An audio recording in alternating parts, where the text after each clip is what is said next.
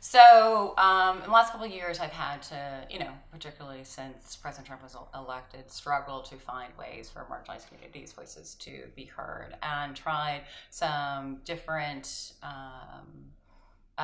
tactics that, while unfortunately they haven't resulted in big policy changes, at least not at the national level, but I think that we are breaking down some silos and having different voices be heard. So one is one's a project that actually started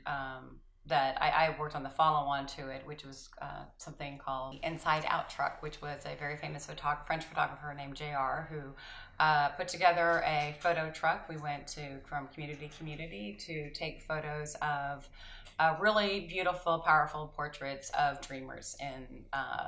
the communities in which they live, alongside with their neighbors. And there's something that with these portraits, which are very compelling and humanizing, you see the people for who they are and not the status that they have.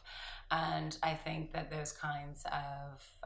cultural communications tools can make a big difference. Another example is I do work with a group in Chicago of young men that are in danger of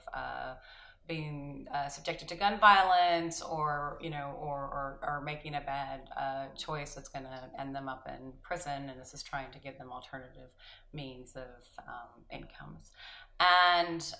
opportunity. And we got, after the Parkland shooting in Florida, got some of these young folks from Chicago who live with the threat of gun violence every day of their life, together with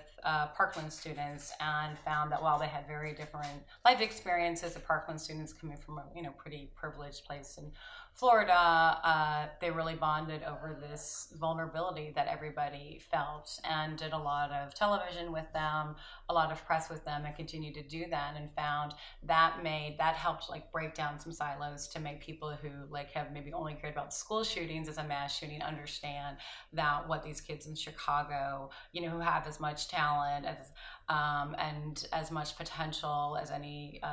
young person anywhere in America, are subjected to every day. And I think that those kinds of tools can make a difference, and hope eventually we see that change reflected in policy.